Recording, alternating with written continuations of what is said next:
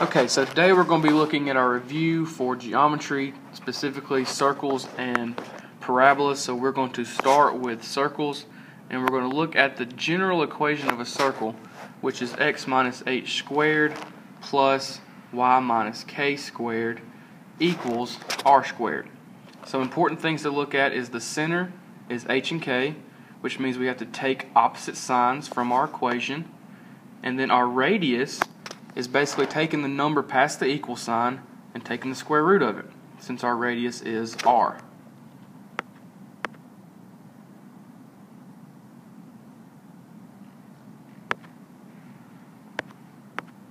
Alright, so now looking at this equation, x minus 3 squared plus y plus 4 squared equals 25, we can gain that our center is 3, negative 4, and our radius is 5.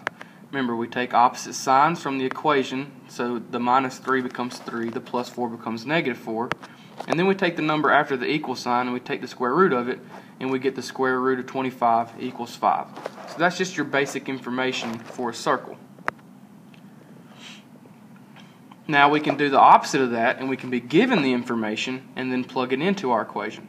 So if h is 4, h is negative 4, then when we plug it in, it becomes positive 4. And since y is a positive 3, when we plug it in, it becomes negative 3. Then we just take 4 and we square it, and it gives us 16.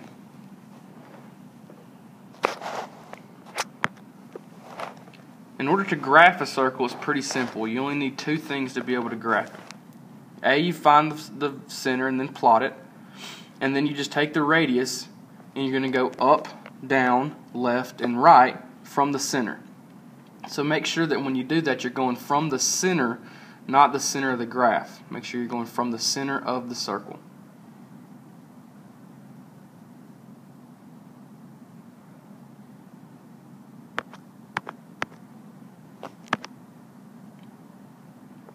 Alright, so now let's look at parabolas. So that was the general information of a circle. Now we're going to look at general information of a parabola. It's important to notice that the difference between the two equations is that a parabola only has one square term on the left, and everything else is over on the right. The vertex form is still the same though. We have h and k from each of them, so you got to take the opposite. Now one thing you need to notice is where h and k are in relation to the equation. In the first equation, h is first, but in the second equation, h is second. But in our vertex, h is always first. The next thing you need to be able to find is p. And the important thing about p is you're looking at a distance. And p is the distance from the vertex to your focus and your directrix. So that's important because when we have to graph those two things, we have to know that that's what p represents, which is the distance from the focus and the directrix. Two ways to basically solve a problem for a parabola, to work these problems out. You can do two things to get these problems correct. The first one is obviously you can get all the information and then graph it. So find your focus, directrix, all the information, and then graph. Or what you could do, since you know the relationship of P to the vertex, is that you can graph it and then get all the information based upon your graph. Either way, you should come up with the same answers. So let's look at a problem. Y squared equals 12x. Now, what we want to do here is we want to find our vertex first. Now, since there's nothing with the y and the x, meaning there's nothing added or subtracted after it, we know my vertex to be 0, 0. The next thing I'm going to want to find is p. Then I can use p to get the focus and the directrix to graph it. So let's start with our vertex. We know our vertex is 0, 0, so we can plot that point 0, 0 right there in the middle. Next thing I want to do is solve for p. So I go to the first number past the equal sign, set it equal to 4p, and then I'm going to divide both sides by 4. Once you divide both sides by 4, you get p equals 3. Okay? Now, since I know x is not squared, this is going to open up to the right. So since it's going to open up to the right, I can go 3 spaces from my vertex to get my focus.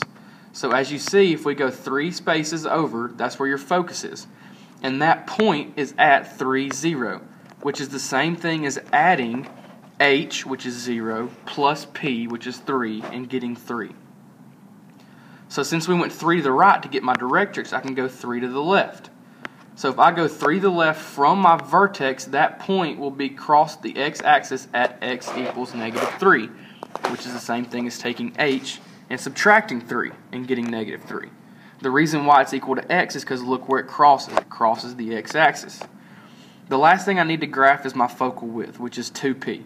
And 2 times p is 6. Now, my focal width, I have to plot these points in the same direction as my directrix. So since my directrix is going up and down, I'll go up 6 from my focus and down 6 from my focus. And with those 3 points, you'll create your parabola.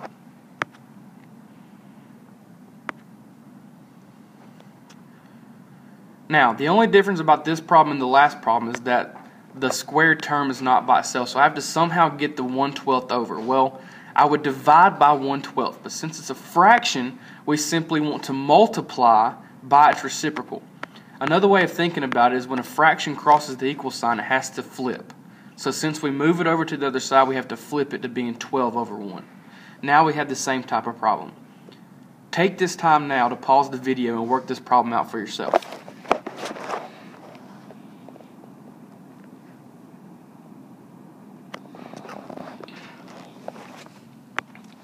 If you worked this problem out correctly, you should have gotten this information.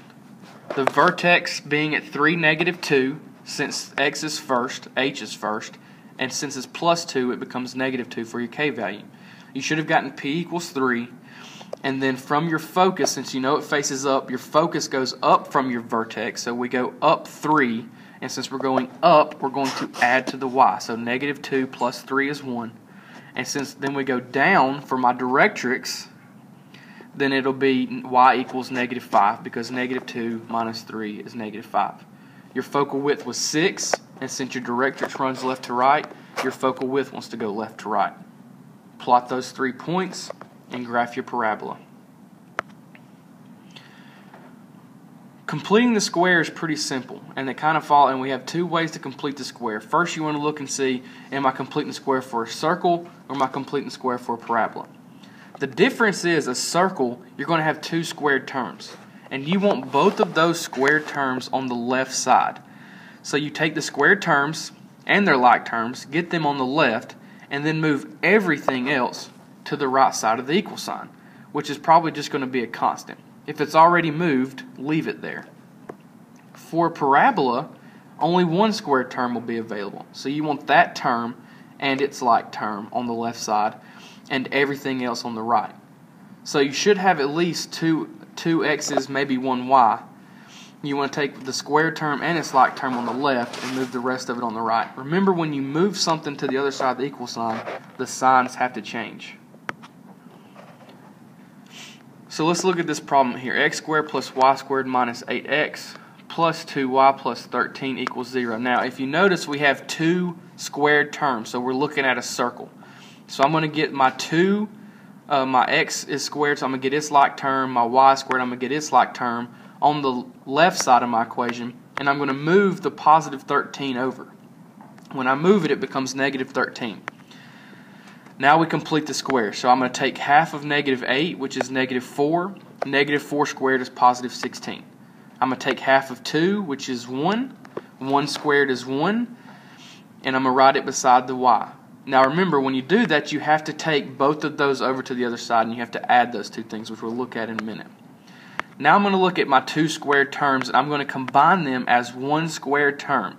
So since I have an x squared and a -4 squared, that's what goes in my parentheses. Same thing with the y's. I have y squared and 1 squared, so I include that as 1 squared term. Now, this is where we're going to show that we added both of those things over. So then once you do that, all you have to do is simplify the right side. We've completed the square, and we got x minus 4 squared plus y plus 1 squared equals 4, because -13 plus 16 plus 1 equals 4. Now parabola is similar, except if you notice now we only have 1 squared term. So I'm going to get it and its like term on the left side and move everything else. So when I move everything else, that -2y becomes a positive. Now I just complete the square like I did in the last problem. Take half of -8x, which is -4, square it and get 16. And what I add to one side, I have to add to the other. Look at your 2 squared terms, combine them as one squared term, so that becomes x minus 4 squared, and that's going to equal 2y plus 16. Now, the only difference is you have to factor out whatever's in front of your variable on the right side. So the 2 is beside my y. I want to factor a 2 out of both of them. You can't just factor out of one, you got to factor out of both of them. That's how we get y plus 8, because 2 divided by 2 is 1, 16 divided by 2 is 8. Now you have your equation. Last bit of the review is to find the equation with given information. So if we're looking for the equation of a parabola, I got to have two things. I got to have my vertex, which can be found using one of two ways. I can use the midpoint formula of the two coordinates, or I can graph it and find the middle of the two things. The second thing you got to find is P.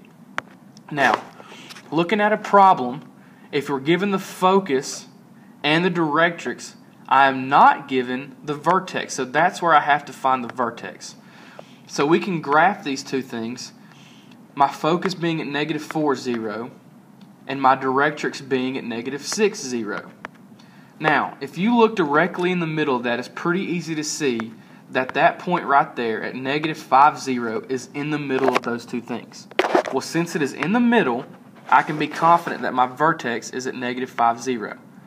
We could also find that point by adding -4 plus -6, which is -10, and dividing it by 2, which would still give me a -5. So that's using graphing and the midpoint formula to get the same answer. Last, you need to find P. P is the distance, remember we talked about this earlier, between your focus, directrix, and vertex. So from my vertex to my focus, I've gone 1 unit. So P is 1. Now, since I know my focus has to be inside my parabola, I know this opens to the right. So since it opens to the right, we know that x is not squared. Therefore, I can write my equation as y squared equals 4 times 1, being P, x plus 5. And then I have my equation. Please use this to finish your review.